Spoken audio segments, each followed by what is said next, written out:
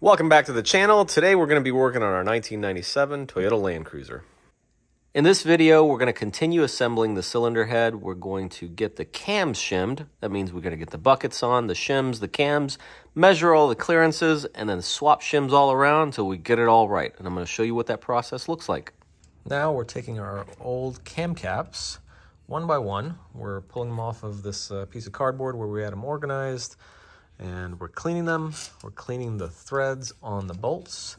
We're cleaning all the surfaces because they've been sitting here for a couple of years now, getting all the dust off of them and getting them as clean as possible. None of them have a lot of gunk or anything on them.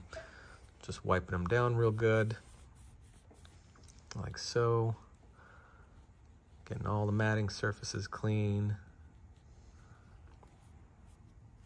Yep. Nice and clean, no residue, no dust. And we're almost done getting the cylinder head back together. This has been sitting like this for a while. We've got some Lucas oil assembly lube. We've got everything cleaned up. Put some assembly lube on all of these bearing surfaces. I just like to use my finger. You can put gloves on if you don't want to get dirty. Come on, you want to do those, man? Yep, you got them? Feels like aloe vera. Like what? Aloe vera. Aloe vera. Yeah. So we're just gonna make sure they're all nice and coated. You gotta remember these cams, right? These cams, that's the section that rides on this little bearing inset on your cylinder head. So it's metal on metal. You wanna make sure you've got everything there greased up good. And assembly lube is really good. You can't tell from the photo, but it is really nice and sticky, so it's not like oil to where it's going to run off. I really like the Lucas assembly lube. I'll put a link down in the description if you want to buy it. Your local auto parts store should have it as well, but you can get it on Amazon. You also want to put assembly lube on the surfaces on your cam as well, and on these surfaces of your cam caps. Cam caps back on. We're just gonna set them into place, and when you do put them on, make sure the arrow, let me show you, that arrow is facing towards the front of the motor, which is this side. Yep, you wanna double check all the arrows, make sure they're all facing the front. Yeah, they are. All right, now we're gonna put the screws in one by one. Hang on, before you put them in, yep, take it out. One more time, we're gonna clean the threads, so grab your towel there. Yep. They should already be clean, but they've been sitting for a while. So we're gonna clean the threads. And one more thing. I'm just kidding. Before we put these on, we grabbed our air nozzle from our compressor. And you wanna blow out all of those holes just in case there's any crud or anything stuck in there. You don't want the threads to get stuck on anything that, dirt and stuff that might be in those holes. So blow them all out, make sure they're clean. Now we're gonna hand tighten all of these one by one. Make sure the left and the right side are evenly tightened so the cam cap is not sitting angled this way or angled this way. Now that we've got all of them snug, we're gonna use our torque wrench set to 12 foot-pounds and get all of them torqued down. Keep going. There you go, perfect. All right. Good job, man. Keep going, you're fine. Sometimes they slip a little like that. Now that that's torqued down, we want to check our valve clearance. That's the clearance between the bottom of the cam lobe, where the pointed piece is pointing upwards, and the shim that sits on top of the valve bucket. So this is the shim here, if you remember. And each of the shims has a different thickness. We put them back where they came from, but with the new valves that we put in, who knows if they're different or not. More than likely a couple of them are going to be off. If we use the same old valves and put all the old valves in the same spot, then in that case you probably wouldn't have any sort of changes needed, unless it was just due to wear and tear. In order to do that, we want to use our feeler gauges. Specs for the 1FZ head, if I remember correctly, are between 0.15 and 0.25 millimeters. So you want to find the feeler gauge that's somewhere around there, and we're going to aim for the middle of that, so 0.2 millimeters. Let's grab our 0.2. You're gonna take your feeler gauge and essentially put it in between the cam lobe and the top of the bucket and check every single one. You're gonna check this one, and then turn your cam to where these are pointing up. Check these two, and these two, and so on and so on. We're gonna check all of them, and you wanna keep using different feeler gauges until one goes in, but it gives you just a little bit of tension. And write that down, and then we'll come back and make some adjustments. Got all my measurements written down and everything's within spec. I've got 2 of them that are at 0.25. It's actually a little less than 0.25 because I really had to shove the gauge in there. I think they're more around 0.23. And the rest of them are 0.18, 0.20. So we're good. I'm gonna leave all of those. No need for adjustments or swapping of the shims. Now we're gonna work on the exhaust side. We've got our exhaust cam all cleaned up, degreased, and blew it out with some compressed air. Now before we do any of that, we took all of our cam caps off. We're gonna blow out all of these holes with compressed air. And then we're gonna get some assembly lube, again, put on all of those. And on the bottom of all of the cam caps, you can zoom in. Now we're gonna put this on. You see how I did there? And what you want to do is essentially get that lined up, get the gears in mesh, and roll this down and make sure they stay in mesh. Now we're going to torque those down to 12 foot-pounds. So the exhaust side is supposed to be around 0.3 millimeters of clearance, and that one's a little too tight. These 3.5s are fine. These are okay. This 3.8, this 4.0, this 3.8, and this 4.0, they're a little loose, especially the 2 4.0s. So I think what we're gonna do, we're gonna check and see what shims are on these two, and probably swap it out right here and maybe right here with one of those, and we'll see if we can tighten those clearances up on the loose ones and loosen them up on these tight ones. So we've got that exhaust cam off. Now this one is the tightest fitting. That means the shim is probably maybe the thickest, and then this 0.40 and this 0.40 are very loose, so those are probably thinner shims, hopefully. Now, what we're gonna do is pull this one out and pull this one out, measure the thicknesses, and if what we think is right, we're gonna swap them. You gotta use one of these big old magnet thingies. All right, and let's get this guy off. There you go, good job. That's fine. I pulled the whole bucket off. What do you want me to do? We'll use a little pick right there, and we'll get the little shim that's on top of it off. Yep, there's a little gap right there. There you go.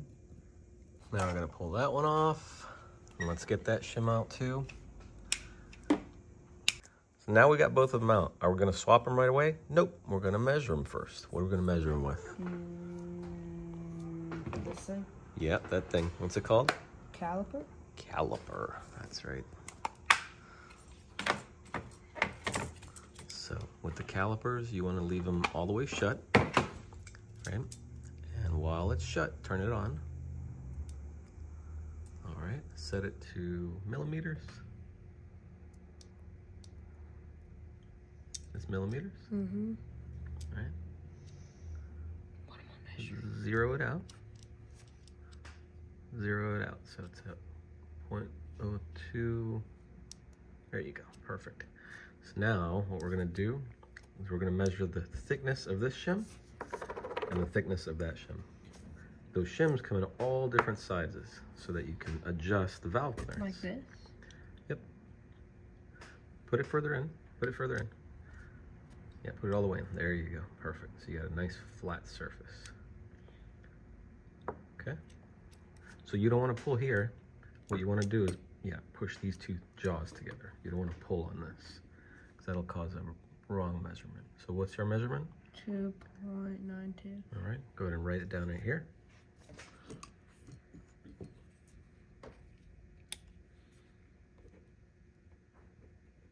All right, let's put that one away, and now we're going to measure this one. Is it? That would make sense, because that's the one that was, remember, don't pull here. 2.9. You gotta push here. Don't pull on that. All right. 2.99. 2.99. All right. Let's write that measurement down. Perfect. 2.99 what? Millimeters? Yeah. Okay. You ready for some math? Yeah. Okay. So that's 2.92 millimeters. Yep. This one's 2.99 millimeters. Yep. The clearance on this one was only 0.23 millimeters. Okay. That was the gap between the bottom of the cam and the shim. Millimeters or inches? In millimeters. Okay. The clearance on this one was 0.40 millimeters. Yeah. So if we swap this shim with this shim, goes over here, where do you think those clearances will end up? Because math is our friend. We don't want to just swap all these. Like 0.32. So this is 0.92, right? Yeah. What's the difference between 0.92 and 0.99? 7. 0.07. 0.07. So if you take this, subtract 0.07, where does it put you? 0.33. All right, go ahead and write it down. We think it's going to be, well, you don't have to cross it all out. We want to see what we had before. 0.33. There you go. All right, and the same goes in reverse, right? So the difference was 0.07. So what happens if we add 0.07? 0.30. Yep, and that'll put it just about perfect. All right, so let's swap those two. So we're gonna put that shim in that bucket. And we're gonna put that shim in that bucket. Yeah, if it's angled, just take it out and try again. Put a little pick under it. There you go. Yeah, put it in evenly. It's a very tight fit.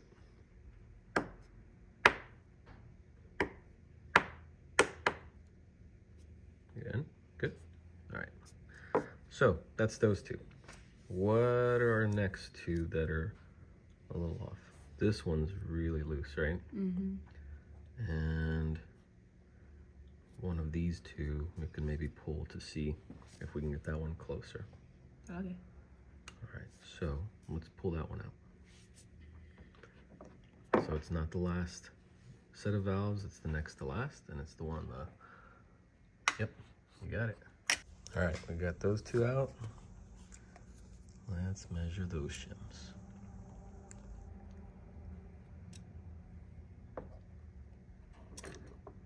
.92. Okay, go ahead and write it down. Where? Right there.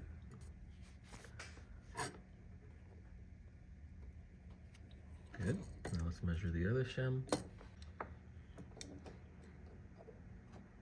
Remember, don't pull on this. Just make sure the jaws are tight. Push on that. 0.94. Okay.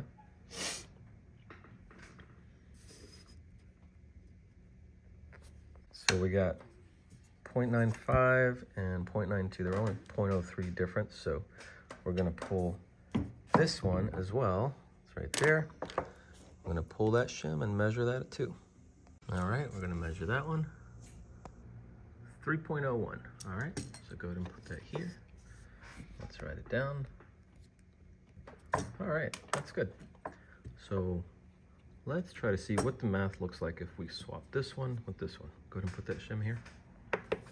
So that puts us to where everything is close enough. Now, let's go ahead and start on here, Aiden.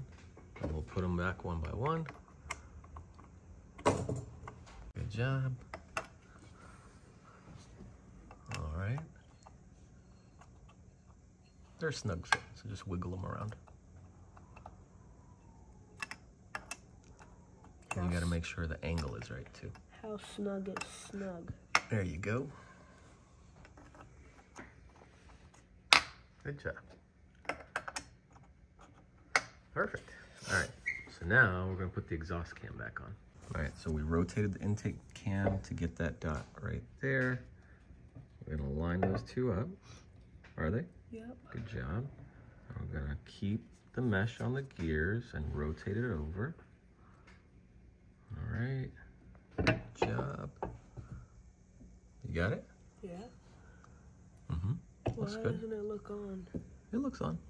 It is? Yeah, You see these cam lobes are pointing down? Yeah. That's why, because those are pointing down, so it's pushing it up. Yep. Okay. So. All right, so we'll start on that side. Nope. Yep, not this side. We're gonna start over there. Make sure the arrow's pointing the right way too. Arrow is pointing to the front of the car this way. Let's get the screws on.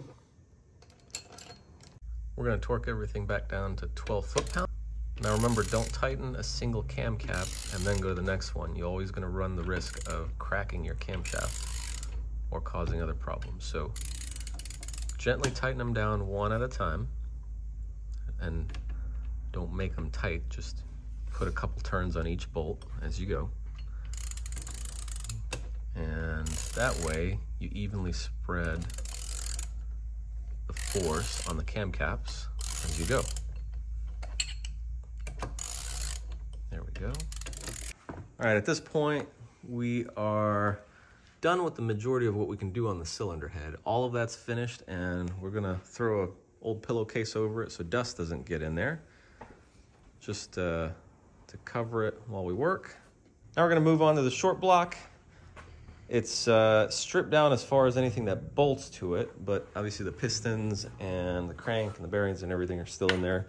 This is an old 2JZ piston, and it's interesting to see the size difference. You know, this is from a 3-liter inline 6. This is a 4.5-liter inline 6. Everybody calls the 1FC the big brother to the 2JZ. You can tell how much bigger it is.